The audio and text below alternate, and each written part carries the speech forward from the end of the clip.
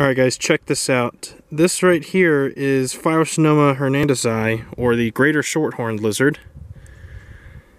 I am just absolutely stunned because this is actually only the second one I've ever found. And this is actually a particularly good find because this is at the most, one of the more extreme parts of their range. This is just a really nice animal here. So a couple facts about these. These are actually the only horned lizard that's going to live up here in the mountains. If I actually walk probably about another hour back down, I'll start finding desert short-horned lizards again, and these kind of disappear. So these guys are more associated with higher elevations.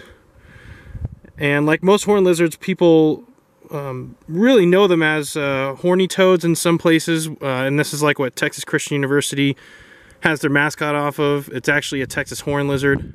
But anyway, though, so they're not horny, they're not toads, because toads are amphibians. They are indeed a lizard.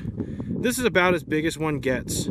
They're actually pretty variable in their colors too. It's just a coincidence that in this area that I found it, there's actually a decent amount of red and orange and colored rocks and whatnot.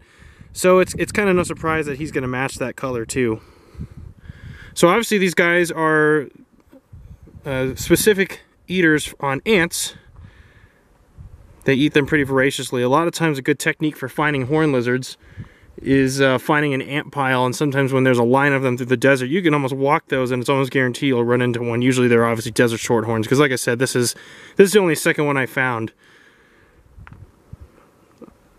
Obviously the most interesting fact about these guys is they're able to excrete blood and shoot blood out of their eyes.